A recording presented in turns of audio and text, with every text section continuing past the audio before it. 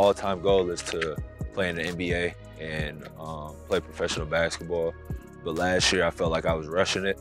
I wasn't patient enough. I was just trying to just leave and just go about it the wrong way. And the reason I came back is because I got unfinished business here. I got things I want to accomplish. I want to win the Big Ten. I want to get to a Final Four. I want to show this team and show the guys that I connect well with. I want to show them what that feeling is like, and that's my goal this year, is to focus on that. I mean, the NBA is not going nowhere. Professional basketball is not going nowhere. I'm just focused on finishing up school, getting my master's degree, and just trying to win the Big Ten, trying to get this team to a Final Four. With it out front is Luke Lowy. He loses it. Oh, what a play by Gabe Brown. See, that's the leadership that Michigan State needs from him. He's getting the crowd fired up after that play. Great hands, using his length. That might be the play of the game that turns this around in favor of Michigan State. When things get a little shaky, he usually plays his best. Bails his teammates out, becoming more of a vocal leader. He's a captain. A lot of pressure on him when you wear this uniform. The expectations are high. He's trying to raise everybody up to that next level that they know they can all reach. Oh, an attack of the rim. I'm a big talkative guy. I bring a lot of energy to the room and things like that, so talking is no big deal to me. When I'm talking, sometimes I'm just talking just to talk, but it's getting guys going, it's getting guys to bring some more energy and bring some more things that they don't have inside themselves that I'm trying to bring out of them. Leadership is being a role model to others, being a guy that people can see that is doing the right things on and off the court, and just taking my lead. I feel like leadership comes from both ways. You gotta be a leader when things are going bad, and you gotta be a leader when things are going good. For myself, I wanna have it when it's going bad because I wanna show guys that we can pick things up and I can be there for them each and every day. I think the true leaders are guys that don't just do the right thing themselves, but they help others to do the right thing. I get a lot of parents that say, well, my son leads by example, and I say, that's just not good enough. That means he's taking care of himself, and I need him taking care of other people.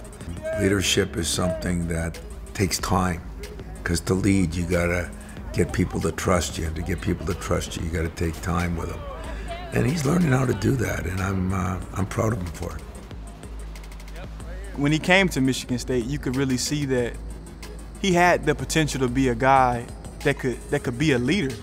Just because of his demeanor, his attitude, he can walk into a room and really kind of shape the room or control the room. He can demand the room or command the room when he comes in. And you kind of seen that when he came in as a freshman with his antics and his energy. My mindset coming in was I thought I was going to take the world by storm. I thought I was going to be one and done, All-American, Big Ten Player of the Year. I thought I was going to go to the NBA, and it didn't happen like that. Coach humbled me, and it really helped me out for the greater good because it got me to this point in my life. But I came in as a goofy freshman, always wanted to have fun. I was immature a lot because I didn't really know anything.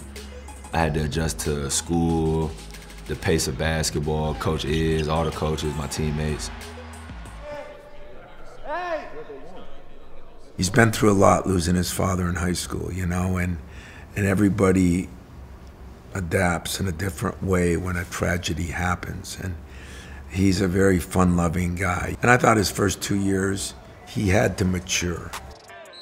Josh Langford helped me out a lot, and he was the guy that took me underneath his wing. He knew it because we had so many people, and himself, he knew that I wasn't gonna be one of the guys that plays a lot, and I had a lot to learn. But he always helped me out during the course of my years with him about just staying patient, staying calm, not letting everything get to me, and just working. Looking at Josh, he worked harder than anybody I ever seen, and I learned a lot from him.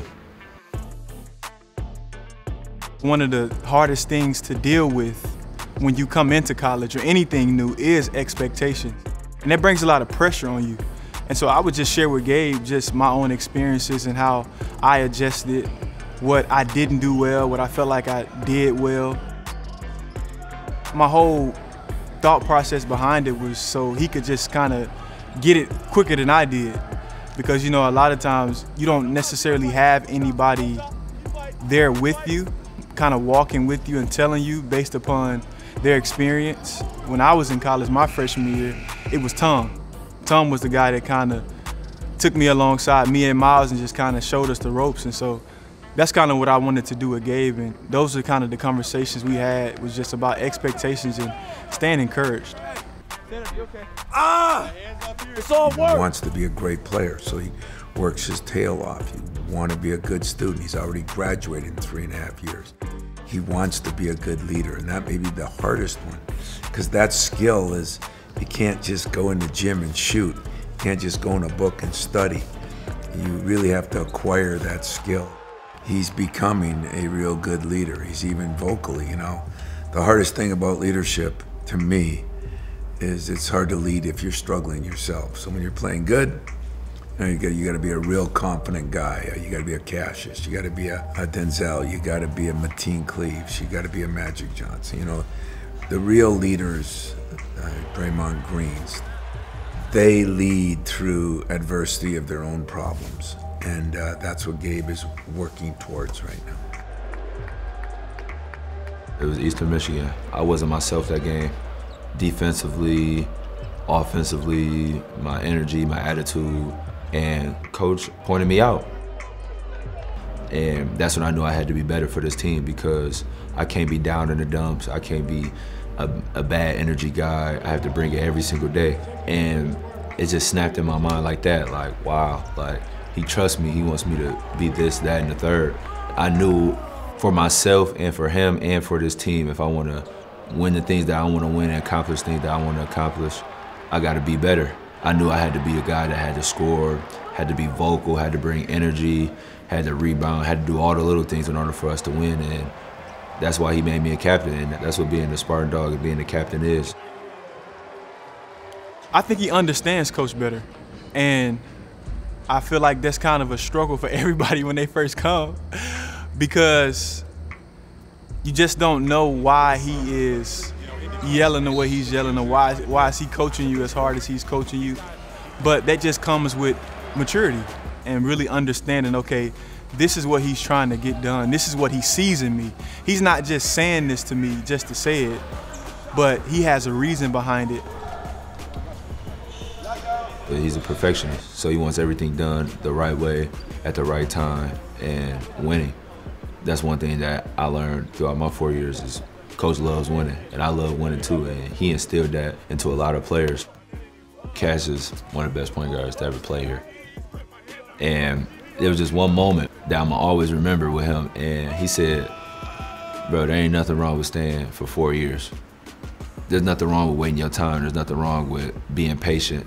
Professional basketball is what I want to do in the future, play in the NBA. The NBA ain't going nowhere, and that's what he made me realize, and made me just enjoy the moment that I'm in right now. I wish my dad could see this, because this is what he envisioned. He had the blueprint, he had the vision to it all, and for him not to be here, it hurts me every day, it hurts me every moment of my life, but it's just a blessing that I'm in this situation. I'm glad I got my brothers and my family that's able to watch this, but I mean, I still think about it all the time.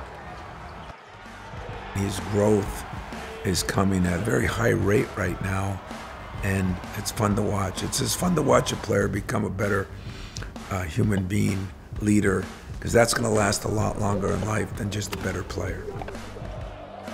For myself, I just want to be a winner. I want to win every single game. I want to win in practice. I want to win on and off the court, but also I want to be a role model to others.